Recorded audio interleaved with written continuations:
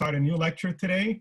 So Professor Michael Schmitt from Northwestern is going to be telling us about statistical methods aimed at theorists. So he promised to be very nice to us. Michael is a particle physics experimentalist who's been involved in lots of different things, from LEP experiments to the CDF experiment at Fermilab, and he's now a member of CMS, and he's also a member of the Mu2E experiment. So that means you can ask him anything about anything that has to do with particle physics experiments. And he's also somebody who spent a lot of time thinking about statistics. So he will try to give us some flavor of that. So whenever you're ready. Thanks a lot, Andre. Appreciate the kind words. I have to admit the only part of particle physics I have no contact with, really, direct contact, is neutrino physics. So you have to be kind to me about that as well, since I'm not a neutrino physics expert. But statistics is statistics, and I hope to give you in a mere 3 lectures at least a good grounding of all the key concepts in statistics. We obviously won't be able to do extremely advanced, complicated technical things, but after all, this is not a summer school on statistics, this is summer school on physics, so maybe this works out well as a little kind of addition off to the side of the main things. So as you know from looking at the schedule, I've been asked to give 3 lectures today, tomorrow afternoon, and then Thursday morning, because there was a little bit of a change of the schedule. In this first lecture, I'd really like to go through very fundamental concepts. Maybe some or many of these things will be familiar to some of you. I hope not to be too tedious or too boring in that case. Tomorrow we'll talk about things like parameter estimation, fitting, curve fitting, this kind of thing. And then the last day will be mainly about hypothesis testing, which sounds sort of obscure and you know, peripheral to physics, but it's actually really at the middle, especially in neutrino physics, where there are questions you want to answer. So I hope that the third lecture turns out to be the most interesting one. Okay, now in terms of my technique, I have lectures here that I've written on a PDF file. In fact, if you want to look, I've already uploaded today's lecture to the wiki page, so you can download that and scribble on it as you like or follow along as you like.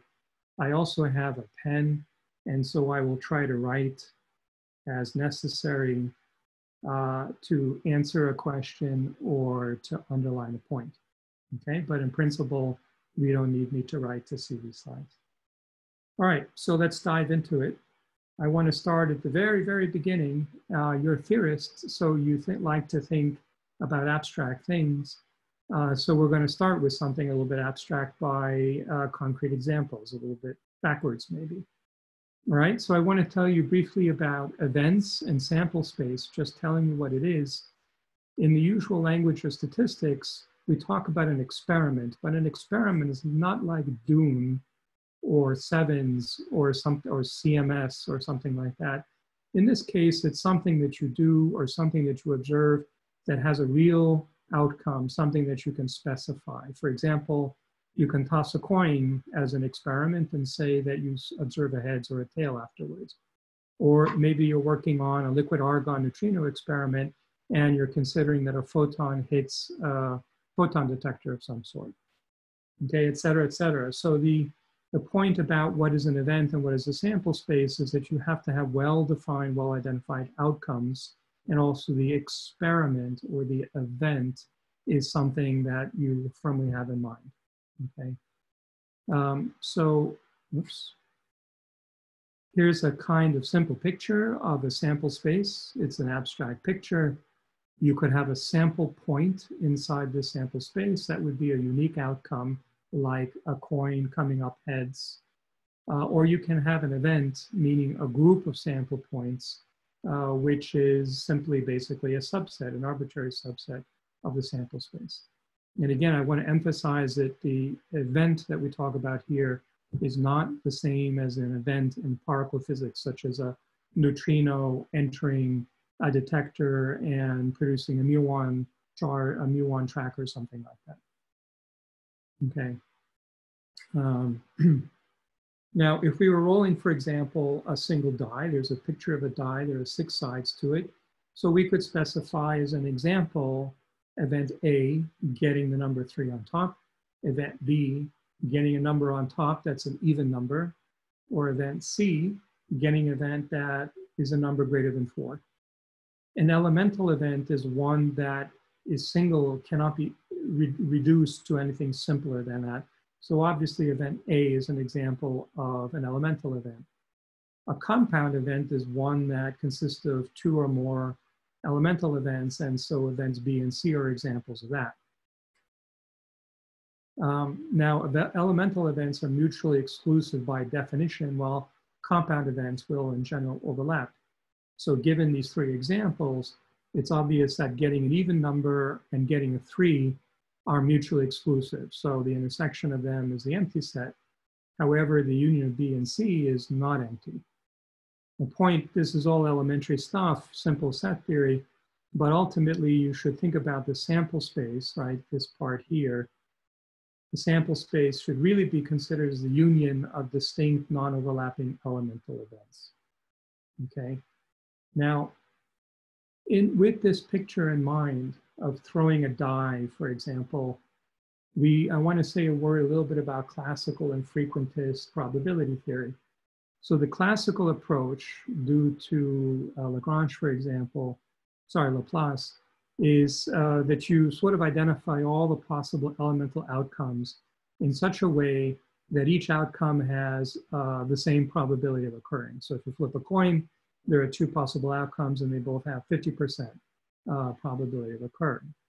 So if there are n such outcomes and each event corresponds to m of them, then the event is simply the quotient m over n.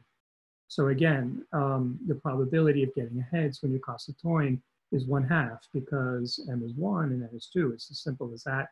And this, of course, is great for calculating probabilities of getting cards if you're a poker player or something like that. The other approach is a frequentist approach. And in this case, the idea is, well, let's just find out empirically what is the chance of observing a head or of getting the number 3. We'll take the die, we'll throw it 100 times, we'll count the number of times that we see a 3, and then the probability for the frequentist is just that fraction of the number of times that you observed a 3 when you toss the die. And formally speaking, that probability you would take in the limit that you toss the die an infinite number of times, okay, or at least many times, right? So these are obviously 2 rather different ideas of how to calculate a probability, and they're both actually have serious difficulties. Maybe you noticed this right from the start. In the case of classical probability theory, we said we're going to define things that have the same probability, you know, like the 6 sides of a die. But that's circular, isn't it? How can you define probability in terms of things that have the same probability? So it's maybe obvious for cards what this means, but how would you do this in terms of a more sophisticated analysis like the probability for coronavirus to spread in a city or a town or something like that? Frequentist case, it's not possible to take n to infinity, and the actual answer will actually vary each time you try to determine it. So the answer is not unique. Usually, that's a no-no in science and mathematics, right? If you calculate something, you should get a unique answer every single time. It should be the same answer. It should not be random or stochastic. So both of these conceptualizations have some serious difficulties, but nonetheless, they help us to grasp some things about what's going on. I'm going to skip this. So things kind of stumbled along with those 2 inadequate discussions until 1933, when Kolmogorov said, I would like to put probability on axiomatic basis, say like geometry, in order to bring probability theory into the realm of serious mathematics. And these are really remarkable. He said, given a sample space E and some elemental events E sub I, perhaps 2 compound events A and B, and then a probability, which is a real function mapping events onto the real numbers, then there are these axioms. and there are only three of them. The first says that that probability for any elemental event is not negative. The second one is that the probability of two different disjoint elemental events is simply the sum of the probabilities. And finally, the probability of all possible elemental events, or the sample space as a whole, is unity, which just means, you know, that something has to happen. That's what it means to say P of S is 1. And immediately you can prove, you can do this as an exercise if you like, you know, several other useful, sort of complicated looking consequences, axioms, or let's say theorems as follow from these axioms. And indeed, this is sufficient as a consistent mathematical system. So that's great. Michael, yes? there's a question in the chat. Oh, great, thank you. Pranjal says that it seems that the classical probability is based on assumption. Pranjal, yes, you got exactly the point. I'm very happy you make that comment. It's exactly right. If we go back to this business of the die, you would say the probability of getting a 3 on top is 1/6 because there are 6 sides. They're all equally likely, and therefore the probability of getting a 3 is 1/6. But the point is, and it's exactly what you said, that we're assuming the probability of all sides is the same. And for the die, maybe it's constructed to make them the same, but they're the same to what degree? So the weakness of the classical theory is that it necessarily involves assumptions that may or may not be true. The weakness or advantage of the frequentist approach is that it makes no assumptions, all right? And it just says that we're going to determine the probabilities empirically, and to the extent that we do a good job, we'll get exactly the right answers. The weakness of the frequentist argument or approach is that, as I said, it's not only random, but it's stupid, right? We know that for the die, it may not be exactly a 6, it'll be close to a 6, and the frequentist approach has no way of taking that into account. The Bayesian approach does. Now I see there are 2 more comments here, so let me try to answer them quickly. From Jessica, it's assumed that S is either finite or countably infinite. This is true. Thank you, Jessica. I glossed over that point. Yes, S is either finite or countably infinite, meaning that it may be mapped onto the real numbers or pairs of real numbers. That's important for the axioms to hold and for some of the more formal aspects of statistics that I will not go into in these lectures. And then going back to Pranjal, is it right that we wouldn't mean that all frequentist probability is superior given that makes no such assumption? Yes, frequentists feel it is the superior way because there's no bias in the method, no bias coming from assumptions and no bias from the method itself.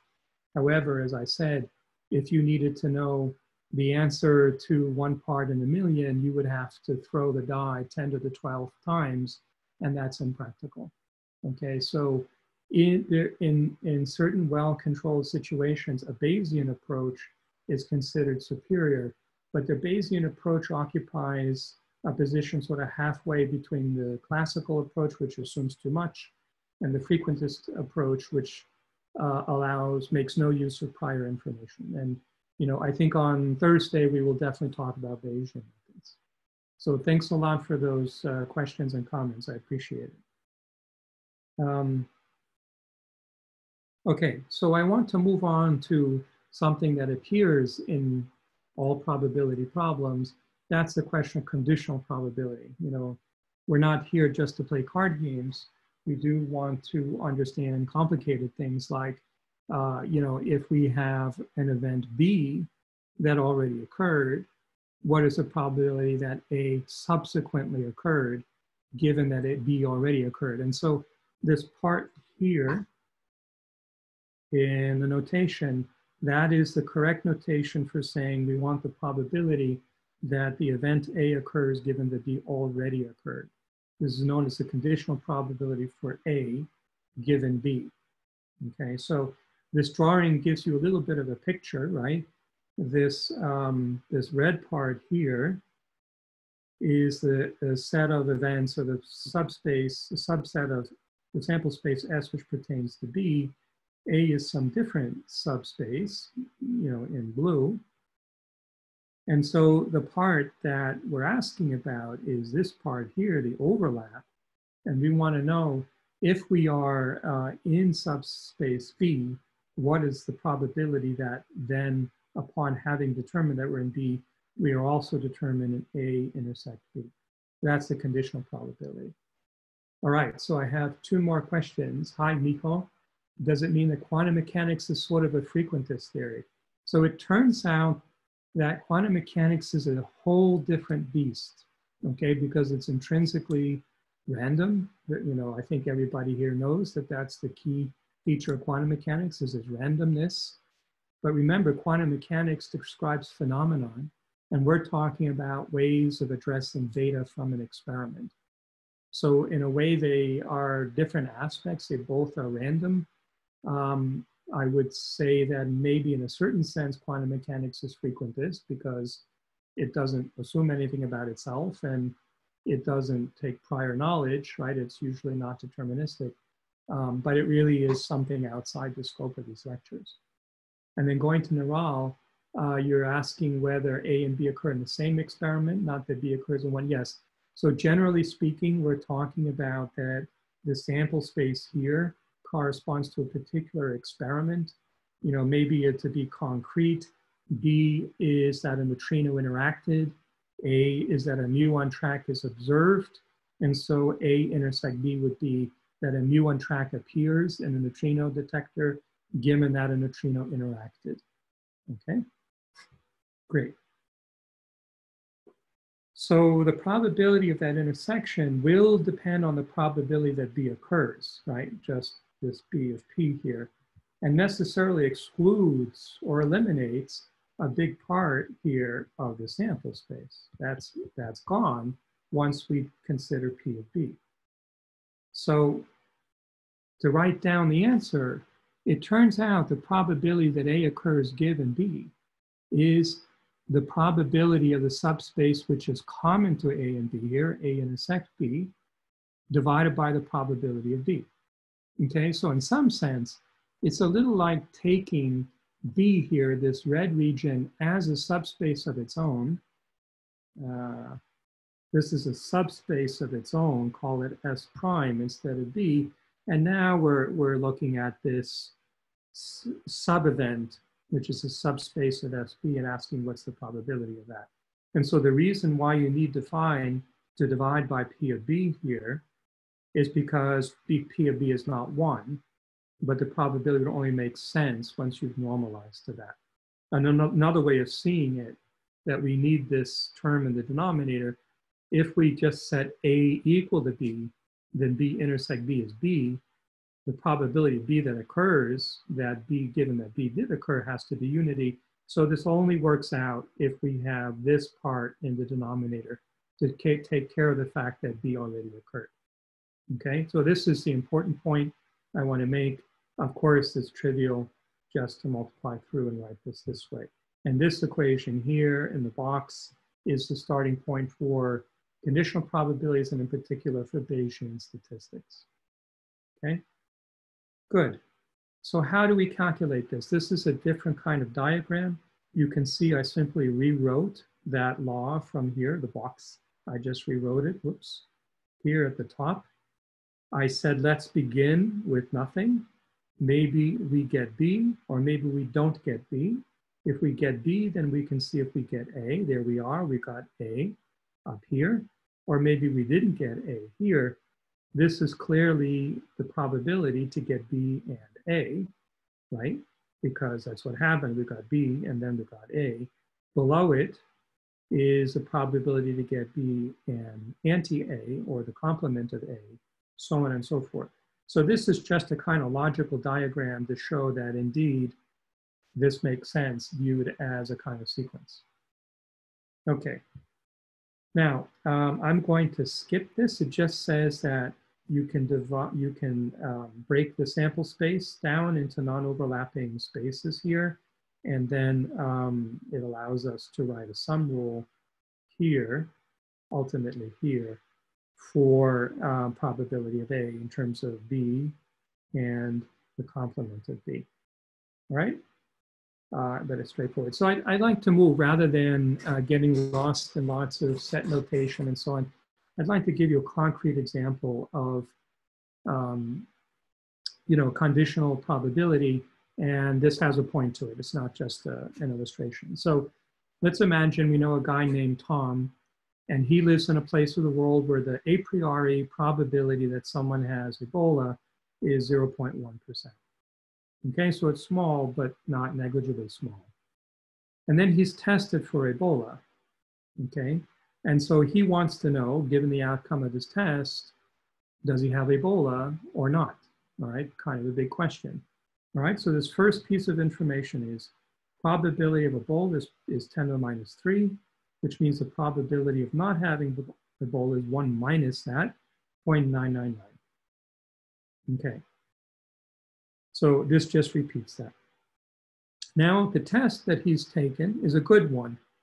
And what that means is that if he has Ebola, the test is positive for Ebola 98% of the time. It gives a negative, a false negative, 2% of the time. So this is a good test because most of the time the outcome corresponds to having Ebola or not having Ebola. Okay, and then similarly, if you don't have Ebola, the chance that it gives you a negative reading is again very good, 0.97, which means the chance that you get a false positive here when there's no Ebola is only 3%. So we have now the information needed to calculate or inform Tom what is the probability that he actually has Ebola. Now, what do you think? Do you think the probability after taking the test and saying that the test is positive is this number, 0.001? Let's see. Okay, so we want to know this quantity. We want to know the probability, given that the test is positive, that he has Ebola. That's not the same thing as this. This is the probability that if he has Ebola, the test gives a positive reading. That's 0.98. That's not the same thing as this, and that's a really important point. So let's go ahead and do the calculation. According to the definition of conditional probability, this probability, the one that we want, can be written this way. Problem is we need to calculate the numerator and denominator. So again, from probability, we know that a conditional probability, the probability that he both gets a positive reading and has Ebola is this expression here. The denominator we can write is that the probability that he gets a positive reading is the sum of the probabilities for getting a positive reading when he has Ebola and the probability of getting a positive reading and not having Ebola. Okay, so we can put the pieces together. These are the pieces here. It's really pretty straightforward. You plug the numbers in, and the answer that you get is that the probability that he has Ebola is 3.2%. Okay, so should he be happy? What do you think? Do you think it should be happy? 3.2% is a small number, right? So maybe you say, this test stinks because he got a positive value, but actually the chance he has Ebola is only 3.2%. So it's a lousy test. But that's wrong, okay? Because the test told you something. The prior probability was 0.001, was 0.1%, right? And that jumped up to 3.2% as a consequence of the information that the test came out positive. Now, the other thing that I want to emphasize, so whether he worries or not is a different question. It's certainly worse than getting 0.001. On the other hand, 3.2% is not a very high chance of having Ebola. And so he's most likely going to be okay. Now, one thing, again, I want to emphasize, because this is a common thing that people make a mistake. The probability to have Ebola with a positive test result is not the same as the probability to have a positive test result when you have Ebola, right? The number on the right-hand side is 0.98, and the zip problem on the 0 side is 0.032. Okay, so don't ever make this mistake. It's called probability inversion. scientists make this mistake sometimes, and other people like science writers make this mistake all the time, and the general public does. So there are nasty corporations out there who want to take your money because they think you can't tell the difference here between the left hand and the right hand side. Be smart and don't make the mistake of probability inversion. All right, so we have a question from Edward, a comment from Edward. Thanks, Ed.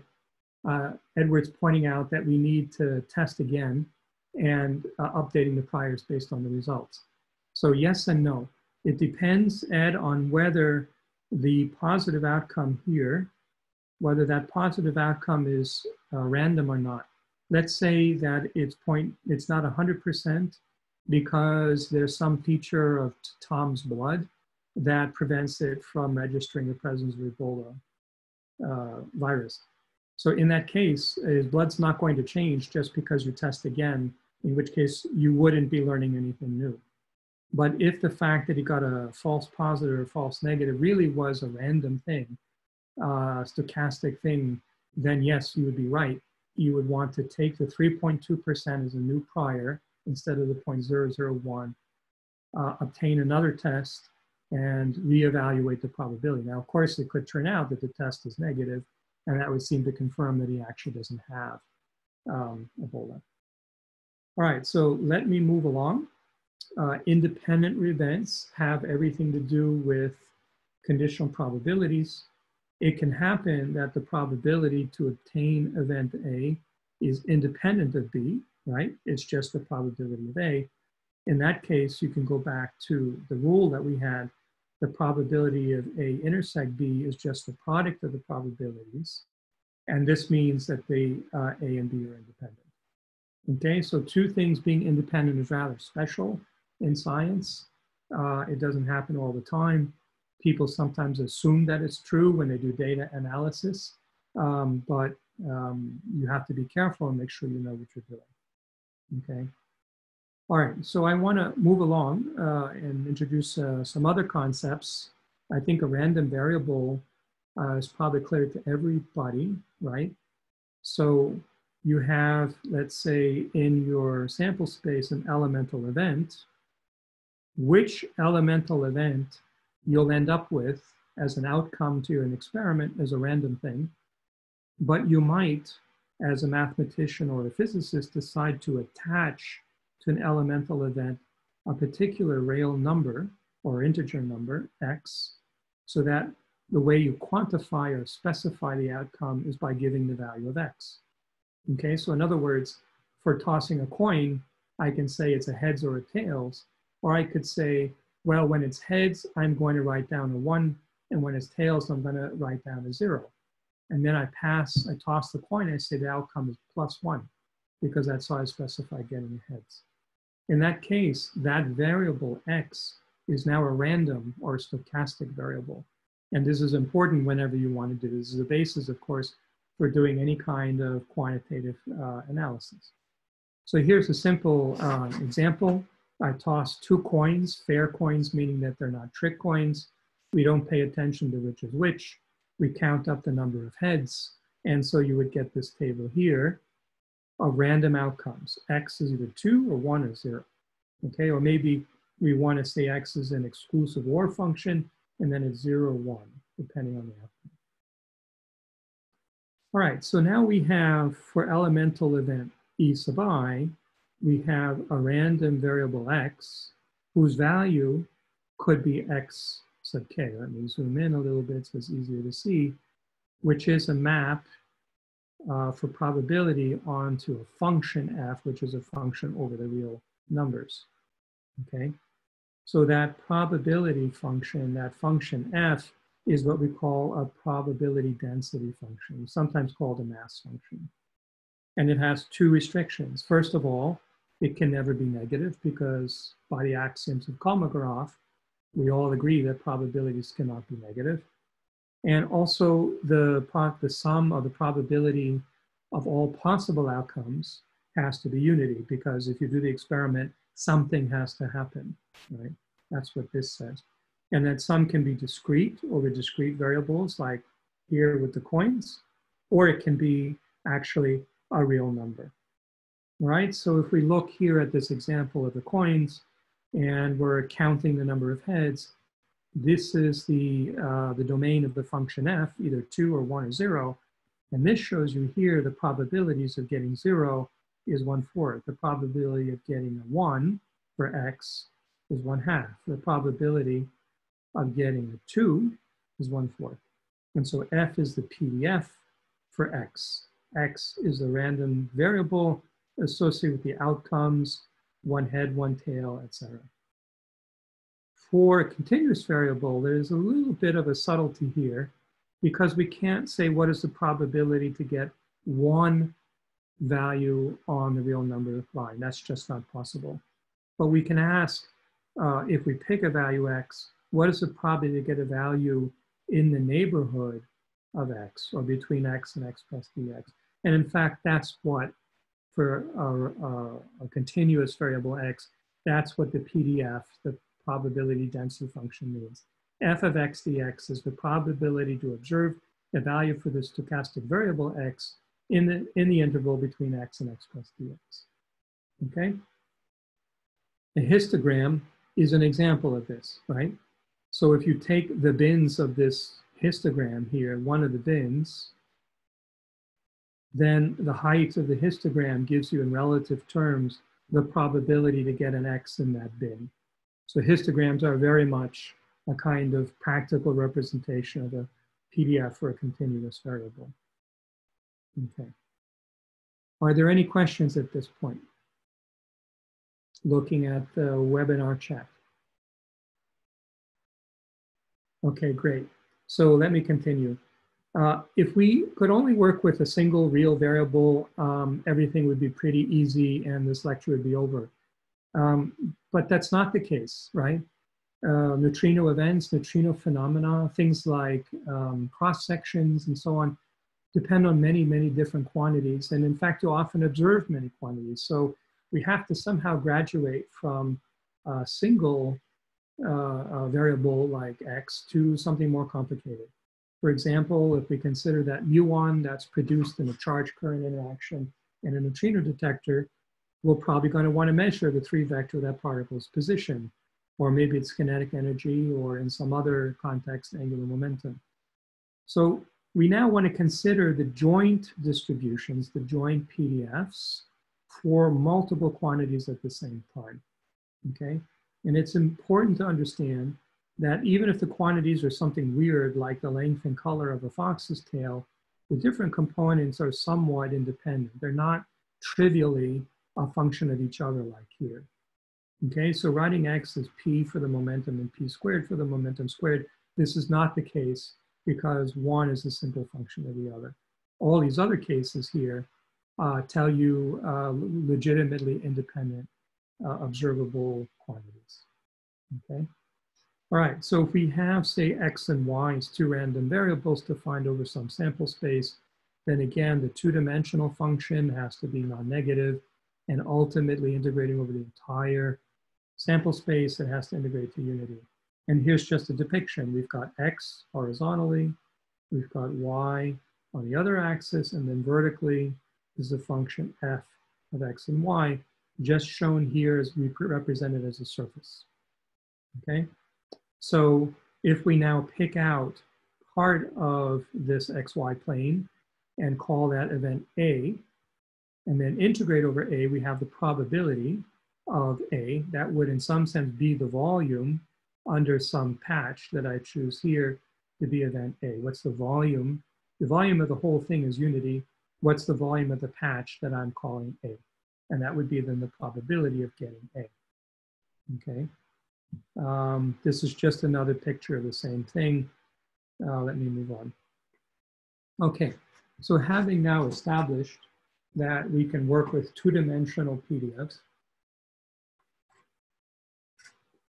let me now collapse this, which may seem perverse given that I introduced it, but there's a really important concept here that I make sure that I get across. So it could be that maybe you don't care about one of the variables, y. And then in order to not care about a variable, what would you do? If you think about it, you realize that you're going to integrate it out, right? Theorists like to talk about that. We integrate it out to heavy degrees of freedom because we don't care about those details. In the context of statistical physics, or statistical methods, I should say, if you have a two-dimensional distribution, even a complicated one, but you've decided that you're only interested in X, then you integrate over Y, leaving you a PDF, a valid PDF that has all the properties a PDF should have, which is only a function of X. This is known as the marginal distribution for X. And of course, you can also form a marginal distribution for Y, which is a different function.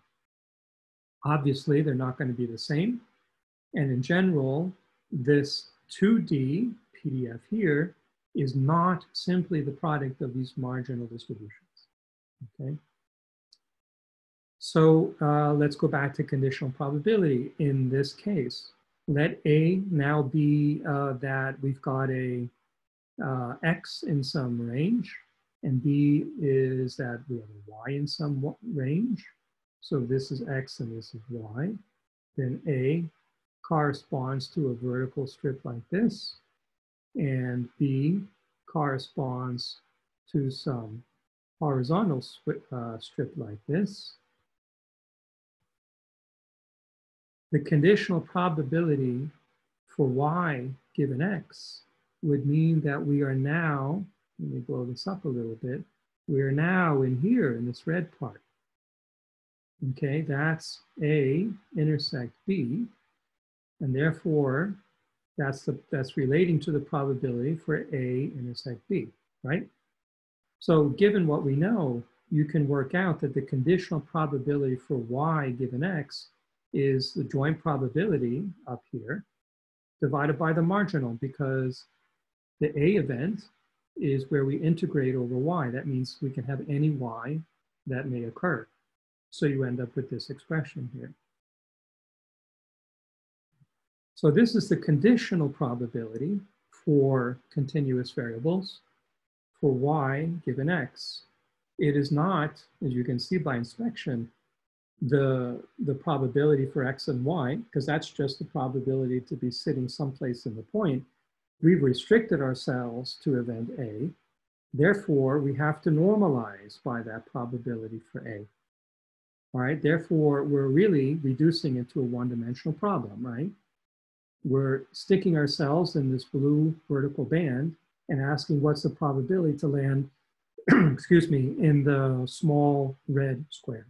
And that's what this expression tells us.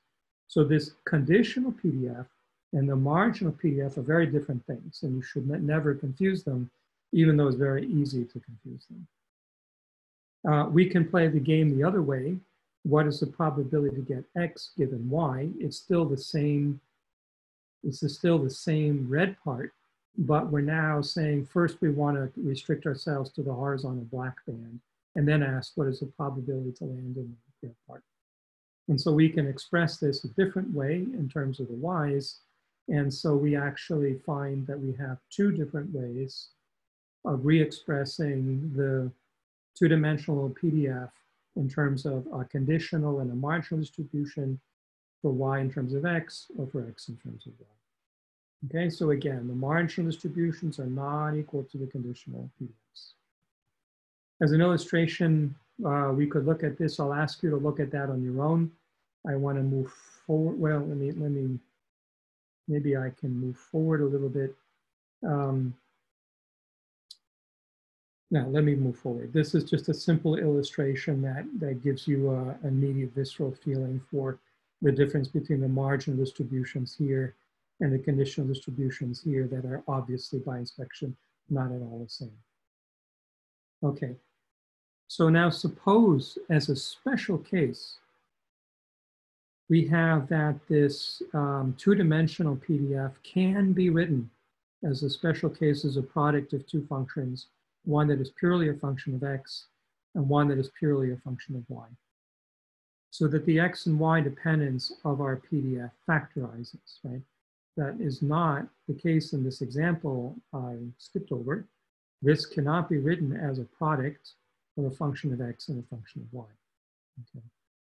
If, however, you can do it that way, then you can show that F1 actually is the marginal distribution of X, and F2 turns out to be the marginal distribution of Y.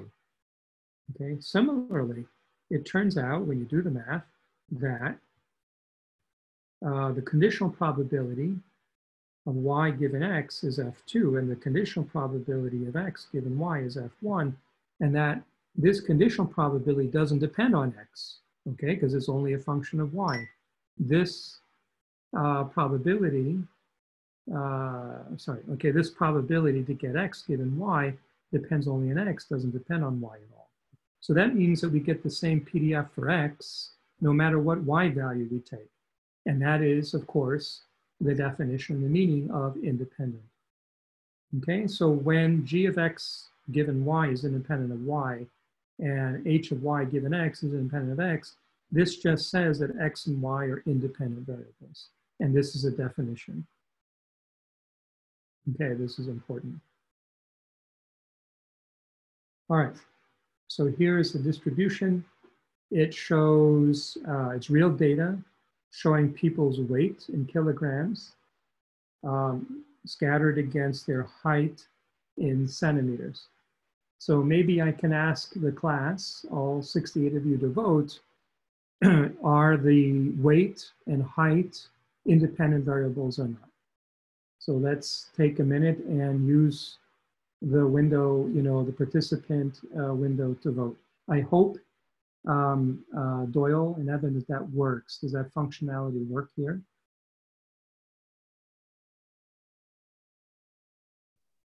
There is a way to do a poll. Go ahead. Ethan can comment. It doesn't see, I'm not seeing votes appear, so maybe. We can do a poll, but we have to set the questions up beforehand. Oh, okay, sorry, my apologies. So in a simpler version, raise your hands from Jessica. Cool, let's do that. Oh, what's the capital F? I'll go back to that in a second, Sheldon. So can we do a vote by hands? Let's see. If we do grid video. We don't need video. You should be able to see a count on the participant list. Look at participants. Okay, so I see, there we go. That looks like it's working nicely.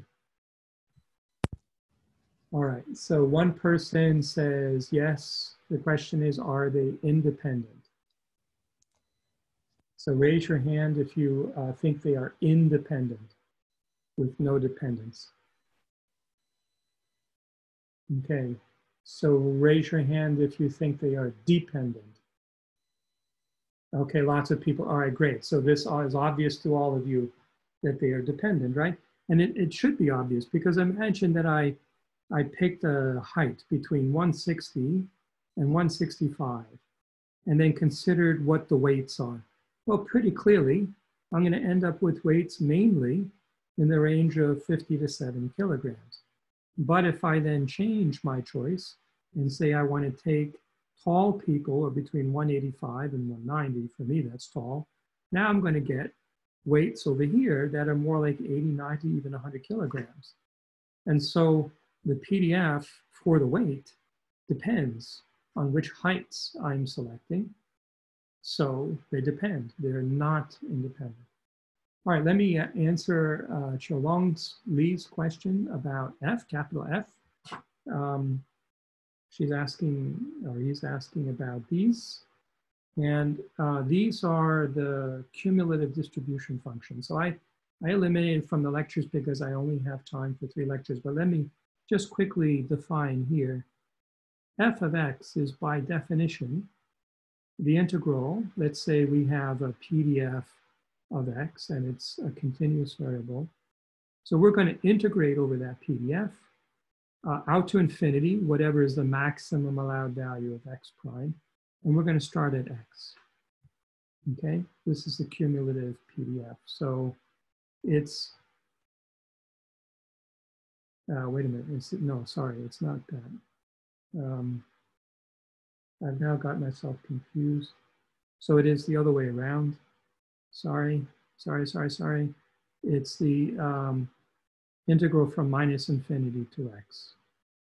Okay, so if you have a PDF that looks like this, that's f of x, this is x, then the cumulative, the CDF, cumulative density function, is basically the area under the curve up to that point. Okay, and so this bottom statement here is just saying if the PDFs factorize, then the CDFs factorize as well. It's not really such an important point. Okay. All right, but thank you for asking. All right, good. So I'd like to switch gears now. I think we've CDF factorize and PDF also factorize.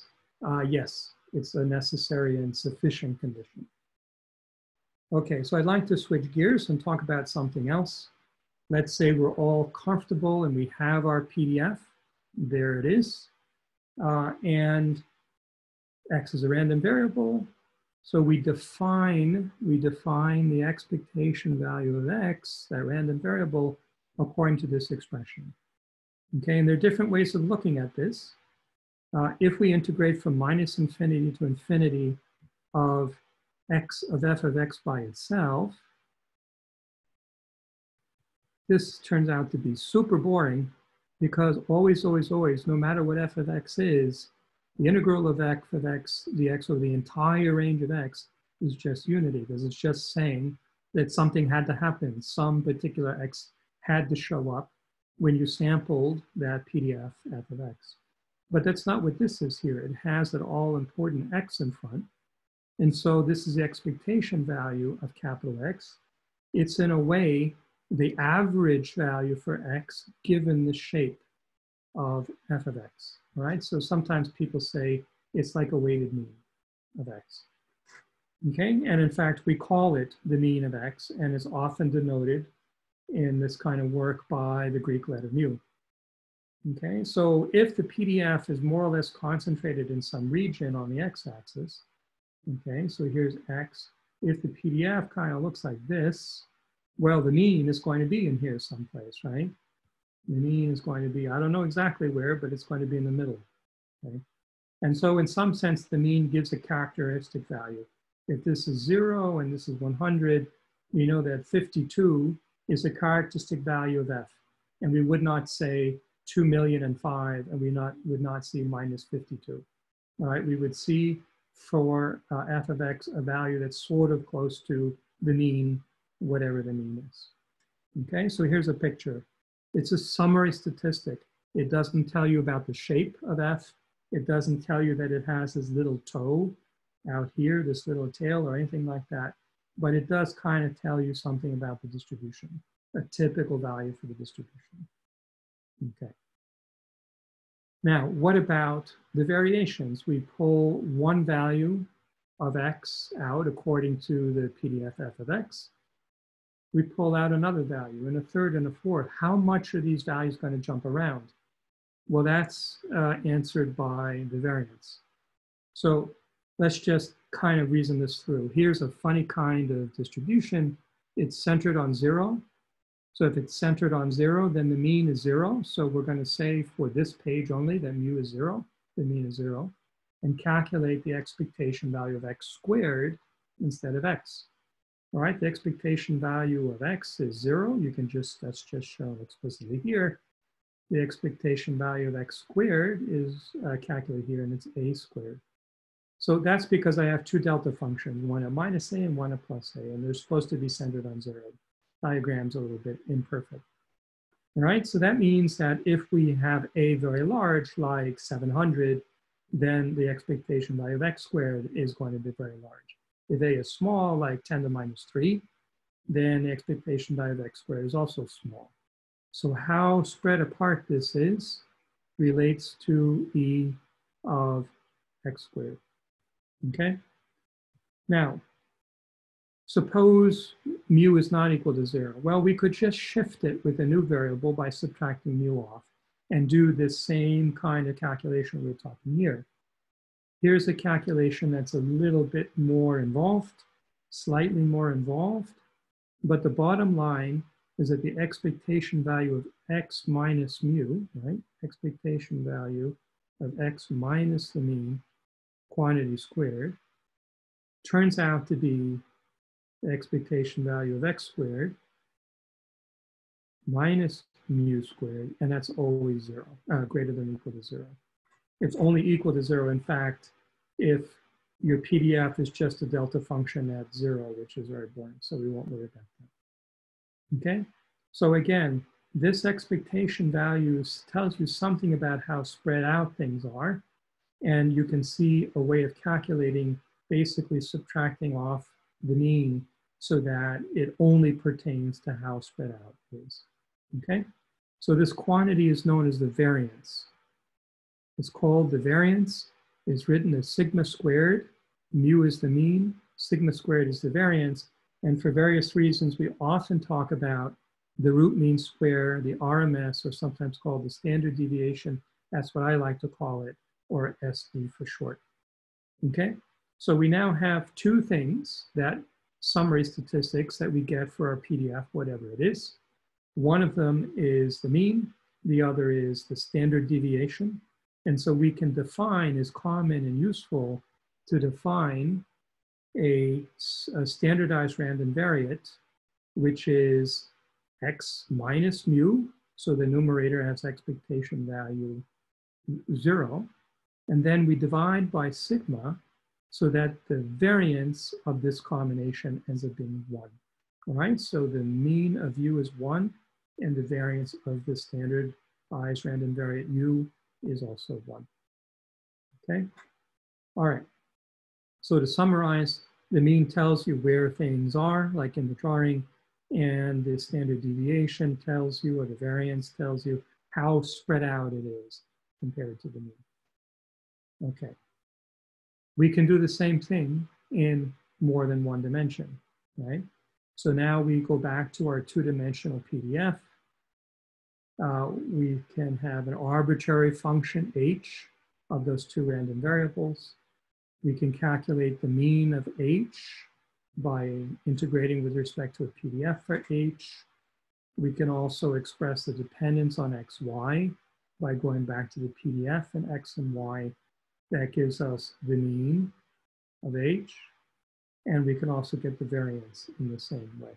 So there's nothing special about the fact of having more than one dimension. You can just as easily get a mean and a variance that way. Okay. One thing is maybe a little bit important is that mu of h is not necessarily the value of h at the mean of x and y. Sometimes it is, but you cannot assume that it is. And this page 46 just shows you a little bit of an example for that. Okay. Now, let's think about what we could summarize in terms of a two-dimensional PDF, right? Think back to that picture. Maybe I can find it quickly. That picture, where is it? Here it is. Think about this picture here where we've got x going to the right, y going backwards, and here's our f of x and y. We want to now characterize and summarize the properties of this function in terms of our summary statistics that we know already, okay? So we just kind of follow our nose and write down what we know. We can take the mu, the mean of x. We can take the mean of y. We can take the variance of x, and we can take the variance of y. And you would say, oh, okay, I'm done. But it turns out that when you have two dimensions like this, there's an extra fifth expectation value, where instead of having, e of x minus mu sub x squared, instead of having that, we actually have the expectation value of x minus its mean times y minus its mean. So you kind of mix it up. It's like a cross term in a way, right? Written out explicitly for comparison to these ones up here. Now, this is not the variance, because the variance really pertains just to one unique variable. This is the covariance of x and y, and it's donated by sigma squared sub xy. compared to sigma squared of x or sigma squared of y. All right, so this tells you something about x and y taken together. Okay, now it should be obvious from the definition. Let's look at the definition. The integrand is completely positive. Integrand is completely positive here and here. So from the definition, the variances must be positive, but it turns out the covariance can be and often is negative. Okay, and we'll understand that in a second. That's actually a very important feature of the covariance. So the covariance is sensitive to the way x and y change together in a coordinated way. Just consider this product here that's in the middle. If y increases when x does, compared to the mean, then the product will tend to be positive. And if x decreases, however, when x increases, then the product will tend to be negative. Okay, so that means that the product here can be both positive or negative. It's positive when x and y increase together, and it's negative when x goes up and y goes down at the same time. Okay, so here's an example or a depiction. X and y on the plot on the left, you can see, if you think of this as representing that hill, that shape that I had before, then it shows that, yeah, y, when x goes up, moves to the right, y goes up, it moves upward. Okay, here, however, when x goes to the right, increases, y decreases, it goes down. So in the case of the left, the covariance is positive. In the case on the right, the covariance is negative. Okay? All right. Now you could, of course, have the borderline case where sigma squared xy turns out to be 0. It's neither positive nor negative, it's 0. It doesn't mean, nonetheless, that x and y are independent, right? When I say this, you kind of probably immediately have in mind a picture where we have some ellipsoid or ellipse, which is like that. And, it seems that x and y are independent. This does give you sigma squared xy equals 0. And so in a sense, yes, the fact that they're independent here does lead to the covariance being 0. But you cannot run it the other way and saying that x squared xy being 0 means that the two variables x and y are independent. Okay, why? Well, look at this example. Okay, so this one, they're independent. Okay, and sigma squared xy equals 0. Sigma squared xy for this guy is also 0, but they're not independent. This shape cannot be expressed as a product of a function of x and a product of a function of y. It's also true that if I take a slice of x here and I take a slice here, I will get different PDFs for y. So these are not independent. This is independent, but in both cases, the covariance is 0. Okay. All right, now, one of the problems, let's say technical problems of dealing with the covariance or the variance for that matter, is that they're big or small, but they're big or small depending on what kind of units you use. I mean, are sigmas measured in kiloparsecs or are they measured in Fermis? Depends on the problem. And so just looking at the value for sigma squared xy by itself doesn't tell you if two variables are correlated or not. It only tells you something if you compare to the variances, right? So if the variances are measured in meters and your covariance is in millimeters, yeah, that's a small covariance. But if everything is measured in millimeters, maybe it's not a small covariance. So the way we take care of this is to define the correlation coefficient by the equation in the box. And that's just taking the covariance and normalizing to the product of the standard deviations. This is dimensionless. That's a good sign that it's a useful quantity. And it turns out that it is bounded by -1 and 1. The correlation coefficient can never be larger than 1 or less than -1. And if positive and it's close to 1, then you have a strong positive correlation. okay? If it's negative and close to -1, you have a negative correlation. And if the correlation coefficient is essentially 0, then you have two variables, x and y, which are basically uncorrelated. Okay. All right, good. So I'd like now to go ahead and organize this information in a matrix. Here's the covariance matrix. We're going to use this in tomorrow's lecture. So you basically, the diagonal elements are the covariances, are the variances, and the off diagonal elements are the covariances. All right, of course, if the covariances are 0, then this is a diagonal matrix and there's not much point in writing it down. It's useful when the off diagonal elements of covariances are not 0. Notice that the determinant of this matrix can be written in the simple form involving the correlation coefficient. If the correlation coefficient actually achieves the value 1 or -1, the determinant is 0, and that's bad news because we often have to work with the inverse of this covariance matrix. Okay. Now, in the lectures, I'll deal with 2x2 matrices, but this is an important part of machine learning as well. And in fact, these matrices can be literally 10 million by 10 million.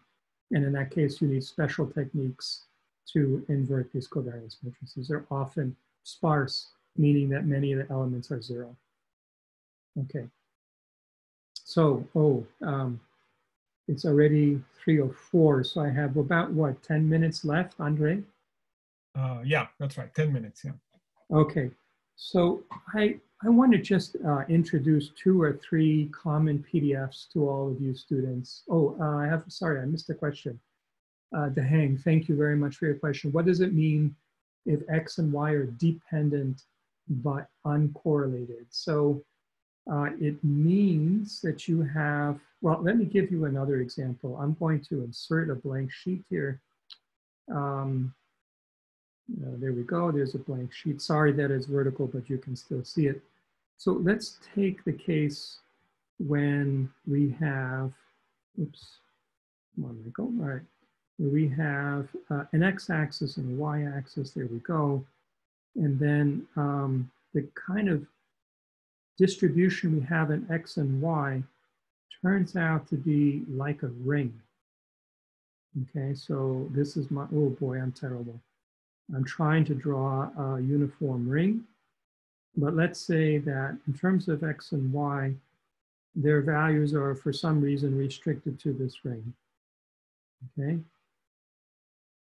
Now, I'm sure you can see that the covariance of this guy will be 0, okay? Which means that the correlation coefficient will also be 0. But clearly, there's a strong interdependence of x and y. When x is large, y is small. When y is large, x is small. Okay, in fact, there's also a stronger correlation because roughly speaking, x squared plus y squared is a constant in some sense. Okay, so this is an example where they are strongly dependent on each other, but they're uncorrelated in the sense that the covariance or the correlation coefficient is 0. All right, so that's what I'm trying to say, that you have to be careful when you get these results here. It does not mean that x and y correspond to some simple ellipse in the thing. Okay, you're welcome. Adrian asked, any more sophisticated objects that can tell us about those non-trivial dependencies? Wonderful question. Student has never asked that question before. It's great that you asked that. So it turns out, no. I'm only going to talk about the first and second moment because time is short. There are other moments like the kurtosis and the skewness and so on. And some of those can inform you a little bit about there being additional structure, the multidimensional PDFs. But basically, once you care or need to know about the structure, which in modern cases is what we do, then you don't want to rely on simple summary statistics like this. Summary statistics are integral quantities and will only take you so far. If you need to know additional things, then you should move away from summary statistics and look explicitly at the interdependence of the individual variables. Okay. Next question. So maybe we can say independent is much stronger claim than uncorrelated. Absolutely yes. Zhusheng, you absolutely got the point. So uncorrelated is a little bit loose. Independent is a really strong statement. It actually rarely shows up in at least in experimental science. Okay, so you absolutely got the point. And Yikong, yes, there are other summary statistics. As I said, there's the skewness.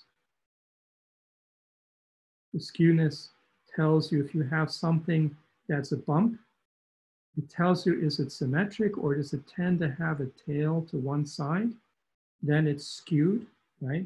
This would be skewed positive. It was skewed on the other side, be skewed negative. And then finally, let's see, oops, sorry. I didn't mean to do that. I wanted to erase something. Let me make a little space down here. The fourth moment is known as the kurtosis. It's a Greek word meaning heavy tail. And what it says is that compared to a Gaussian, this is meant to be a Gaussian distribution. You can have distributions, for example, like a Bride-Wigner or Cauchy distribution, which is much more sharp at the peak and much slower to fall off to zero. That's a Cauchy distribution, and it has a large kurtosis. So kurtosis tells you whether the tails out here are really large or not. Generally, in scientific work, we don't care so much unless you're looking for very rare phenomena that corresponds to the tail. But if you're in the stock market, you care everything about the tails because those are the major events that make you win or lose money. Okay, so let me try to take just a few minutes. You can look at the notes. I wanted to tell you about 3 or 4 simple PDFs. There are a lot of slides here, so I'm going to go through really fast, but they're kind of straightforward and you can look at them on your own or we can talk about them in the discussion, okay? Mitra Jyoti, if X and Y are dependent, could we in principle have a single distribution function? If yes, how would we construct that function? So I'm not sure I know what you mean. We can have a single distribution function for anything that is probabilistic. So by construction, yes. Doesn't mean you can write down a nice functional form for it, but you can construct it just by collecting data. Okay, that's an important topic that maybe I can talk about on the last day. All right, so the most important PDF corresponds to a Bernoulli trial. It has to do with success or failure, where in this case, maybe success is you pick out of a basket a red ball and then picking out a white ball would be considered failure. And, you know, there are different ways to talk about this. The important thing is that it depends on one and only one parameter, P. That's the probability to get the red ball, you know, success. And then the only other alternative is to not get a red ball. And so the probability for that is 1 minus P, okay? It's easy to show that this probability P is the mean of the Bernoulli distribution. And you can also calculate the variance as being P times 1 minus P or P times Q, okay? I'm going to skip all of this. It just shows you what is the functional form of the binomial distribution. It depends on P and Q. Remember, Q is 1 minus P. If R is the number of red balls that you got and N is the number of balls you pulled out of the basket, then it's P to the R, 1 minus P to the N minus R. So the number of failures, so the probability of failure to the number of failures times the number of, the number of successes raised to the number of successes power times the number of failures raised to the number of failures power. And then this binomial term here, this which is well known to all of you, is just a normalizing factor, okay? I like to point out when I teach my students that in the West, we call this the Pascal triangle. But if you look in history, there's a famous Chinese mathematician, Yang Wei, who found this at least 300 years before Pascal wrote it down. And if you know Chinese, or even if you don't, you can stare at this and interpret it as Pascal's triangle. Pascal's triangle is just a construction for getting these binomial terms there. So bravo to the ancient Chinese. All right, anyway, I want to move on. These are distributions, examples of binomial distribution. The blue ones here have a relatively low value for p of 0.1. The red has a value of 0.5. The green has a p-value, probability value of 0.9. So you can see that the mean does correlate with the value of p. Okay. All right. Poisson distribution can be derived from the binomial distribution. Again, I don't have time to go through this derivation. This is the formula for the Poisson distribution, where R is the number observed, such as the number of students who have signed on to this lecture, and lambda is the expected number. It's the single parameter for the Poisson distribution. And that would be 65, since the number of students who attend these wonderful TASI lectures tends to be 65. Okay, so again, there's a mean and a variance, and the distribution looks a lot like a binomial distribution extending to very large values. Okay, so I'm sorry that I can't go through this more carefully, but I'll be happy to do it another time. The normal distribution, everybody knows a Gaussian distribution. It depends on two variables, the mean and the standard deviation, or RMS. The variances are determined exactly by that. That's where the notation comes from in the first place, is from the Gaussian distribution. Of course, you know what this looks like. Here are three examples due to a very nice book by Luca Lista. The larger the variance is, the broader the Gaussian is. Of course, you can shift the peak position or the mean position from 0 or 1 or 2. All three of these curves are normalized to unity. Okay. Okay, let me just finish making a couple of more points about the Gaussian distribution, and then I think I'll pause for questions and discussion. Let's go back and look at the expression because it went by kind of quickly. Let me get rid of this green stuff. Notice this argument here, x minus mu over sigma. If you remember, I talked about a standardized variate or standardized variable. And I wrote it as x minus mu over sigma. So you can see that this standardized variate is nothing more than the business part of the Gaussian. Okay, so if we come over here, that's what I've done. For historical reasons, I use the letter z instead of u, but of course it's the same quantity. So a Gaussian is really e to the minus z squared over 2 with some normalizing coefficient in front.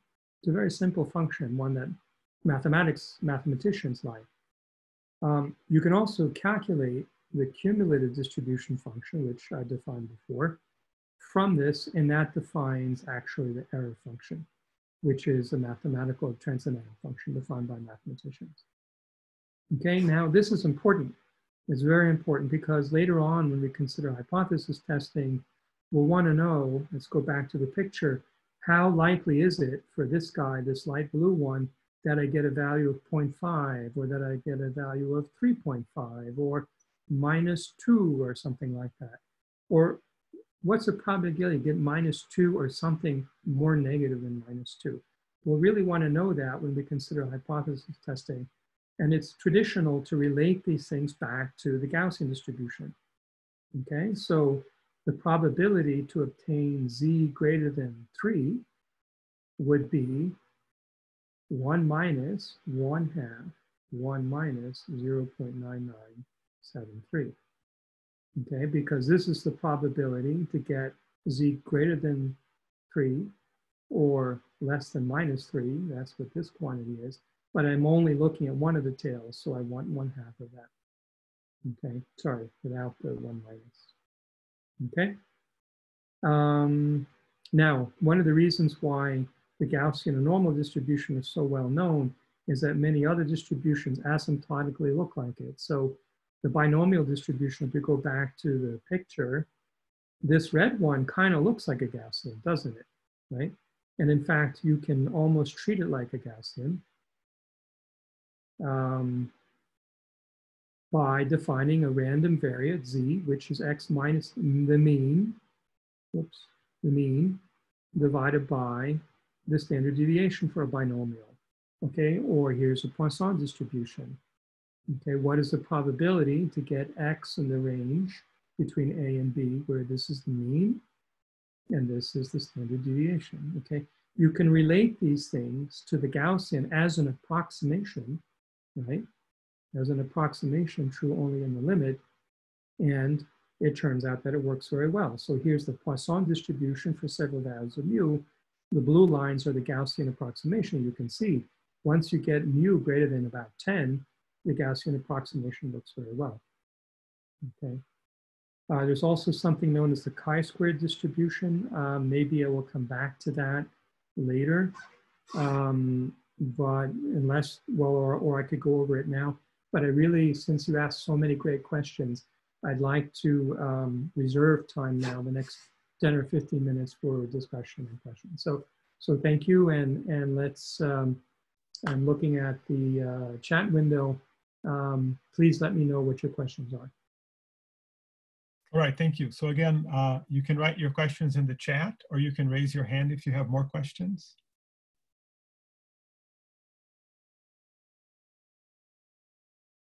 Or everybody's very, very happy. There were really wonderful questions during the lectures. What I could do, Andre, if nobody has a new question, I could take 3 or 4 minutes just to explain the chi-square distribution, since we'll refer to that in the next lecture. Sounds good. Oh, somebody wrote something. Ah, great. Adrian Thompson, again, thanks, Adrian, for your questions. So yes, I will talk about combining data from 2 sample spaces. Well, two sample spaces, I would say. Yeah, okay, I see what you mean by coherent and sevens being 2 different sample spaces. So yes, we will talk about combining measurements. That is an important topic. It will be based on, we'll do a least squares treatment of this. And the least squares treatment is also relating to this chi-square distribution. So if there are no other questions, or requests for material, then I will take 2 or 3 minutes to talk about the chi-squared PDF. Yep, good, another question. Will we also talk about the median expected significance and p-value? So p-values, I sort of just went over. Let me talk about p-values now. Again, I'll introduce a new page, whoops, and draw on it.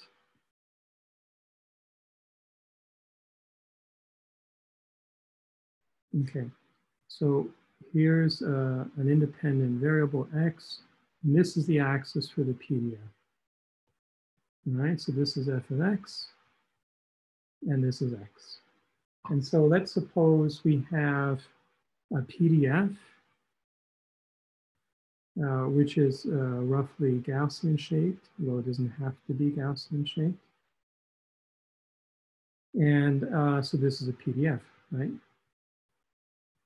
So the integral of the PDF across the x-axis is unity, right, is 1. But maybe the value that you observed in your experiment is out here. Okay, so this is x observed, right? And you know, the mean is here someplace, and the variance corresponds to this width, or the standard deviation corresponds to that width. So this x observed is pretty far away from the mean. And in the context of doing scientific observations, you may say, well, I got an unusual value for x when I did my experiment. How unusual is it? How unusual is that value for x?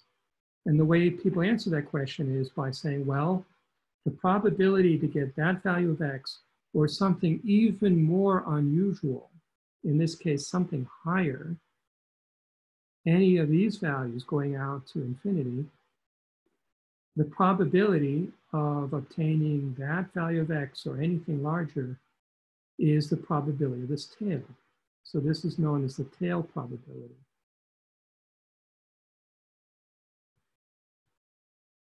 Okay, and the other name for the tail probability is the p-value. Okay, so tail probability is kind of a general term that you use whenever you're talking about the tail of a PDF. The p-value shows up specifically when you're asking what is the likelihood or the probability of something happening. And usually you are interested in things being unusual, not being usual. Okay, so for example, let's say I toss a coin 100 times because I'm really bored. And I count the number of heads, and I would expect for most coins to get something like 50 heads. If I get 57, yeah, that's typical. If I get 44, a little unusual, but it's okay. But if I observe 82 heads for an ordinary coin I picked off the street, that's a really surprising value. And you'd say, well, either there's something wrong with the coin, or I was somehow really lucky in some sense of getting 82 heads when I really expected between, 35 and 75, something like that. Okay, so the p-value would tell you how unlikely it is to get 82 heads when, or more than 82 heads when you expected 50 because you tossed the coin 100 times.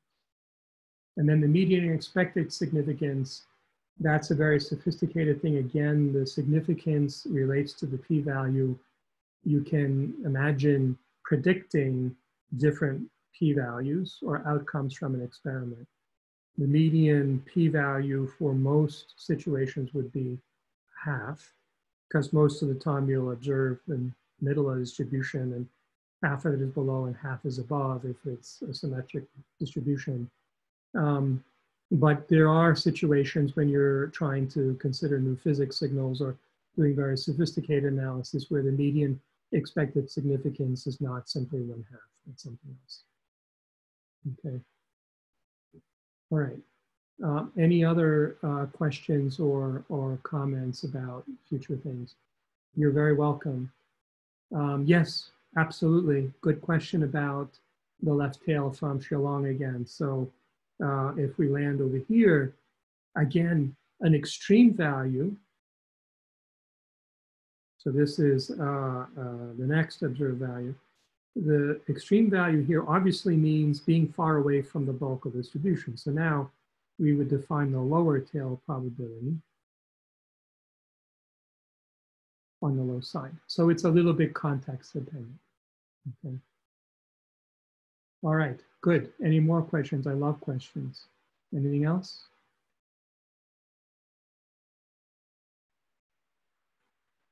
Okay, does not look like it. So let me bother you for just 2 more minutes to try to go through this chi-square distribution because it's the basis of least squares fitting, which I want to discuss with you. All right, so if we had new random variables independent of each other, we square those random variables and add them together and call that sum chi-squared, then chi-squared certainly is greater than or equal to 0, so not be a normal distribution. Normal distributions go to minus infinity, right? The distribution of this quantity depends on nu, the number of things that you added together, and it has this form. Okay, so this is the random stochastic variable that you're going to observe.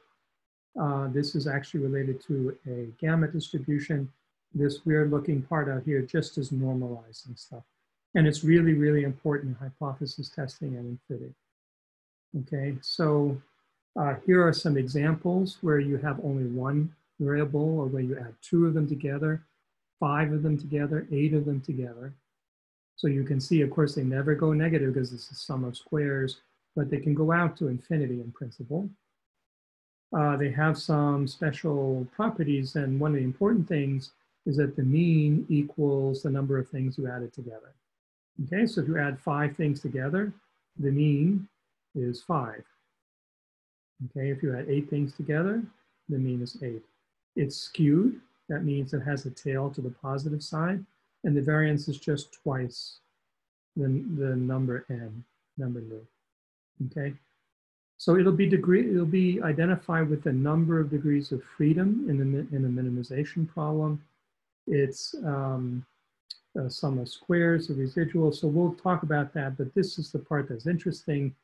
As you add more and more things together here, as you add more and more, this goes from 5 to 8 to 50 to 500, then the variable chi-squared divided by nu becomes more and more sharp. Okay, so here's an example where in all cases, the mean of x is 1, but you can see that as I increase nu from 4 to 8 to 20 to 100, the distribution becomes more and more sharp, becomes more and more symmetrical. It becomes closer and closer to a Gaussian. Okay, and in fact, you can even use a Gaussian as an approximation. All right, so we will use these properties of the chi-square distribution when we talk about fitting, curve fitting, and so on. Okay. So a couple of good questions. Let me go back to those in my last minute or two, because I think there's a break. So when we're saying that we discover the Higgs boson at 5 sigma, which is a chance of 1 in 32.5 million, so it's exactly right. It pertains to usually this upper green tail that I drew here. All right, so it's because when we set up the problem, the lack of signal is usually at 0, and then the number x would be the number of events that you select, which will be positive. So it ends up being an upper tail probability or p-value rather than a lower one. And we will talk a lot more about that on Thursday morning. And then will we get a chance to talk about likelihood functions and the difference between, yes, in fact, Matteo, that is the subject for tomorrow's lecture, is maximum likelihood and least squares, minimizations, why these things are important, what the distinctions are. And it's in that context I'll also talk about combining measurements tomorrow, okay? All right, so it's now, I believe, 3:30 in Denver. It's 4:30 in Chicago, where I am. We will talk about confidence levels, absolutely. I'll try to define them carefully. Andre, what should I do now? That was a good time to stop, because we don't want to, run too quickly and then run out of steam, a week from now by exhaustion. On the other hand, yeah, but I think there'll be a lot more questions for the next few lectures. So we think, Michael, again, we don't clap because we know that doesn't work. And we hope to see everybody again tomorrow at 9 o'clock Tassi time. Okay, sounds great. All right, thank you. Yeah, thank you, everybody. See you tomorrow.